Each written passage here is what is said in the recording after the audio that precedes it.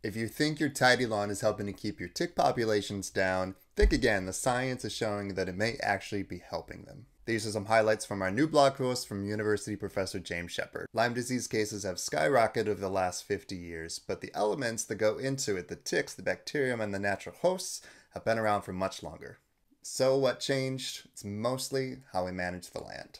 We've essentially thrown nature out of balance by all of our development, adding in invasive plants and removing a lot of the natives. So as our biodiversity has decreased, it has allowed for the increase of the species that adapt quickly, such as mice and deer, and along with them, ticks. This is called the dilution effect.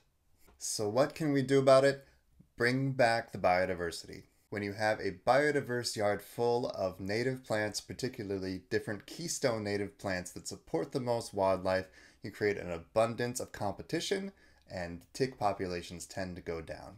Reducing overall tick populations is of course different from protecting yourself personally. I always follow CDC guidelines. You can use our Keystone tool to find what's keystone and native to your area.